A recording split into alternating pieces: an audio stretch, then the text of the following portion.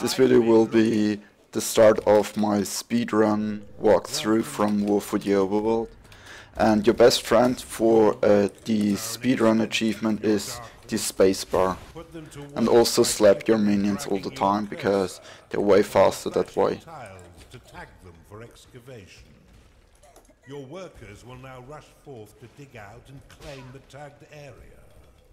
Once they have laid down... So, press spacebar and to skip the white lines. Now dig to the portal, because this will be your next target.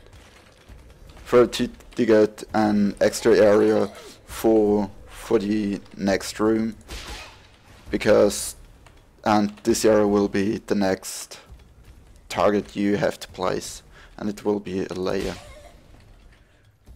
So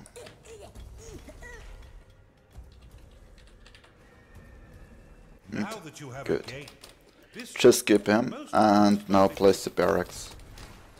My means are working at the layer right now, so I have just to wait for denulling, and then I can immediately place a layer.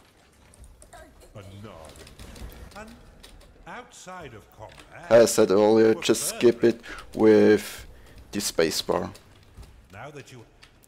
And here we have it. Well done. Good.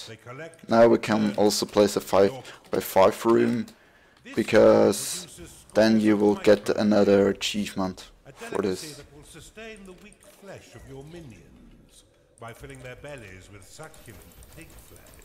We seem to have a bit of a catch. Need a little bit more gold, but now I have it.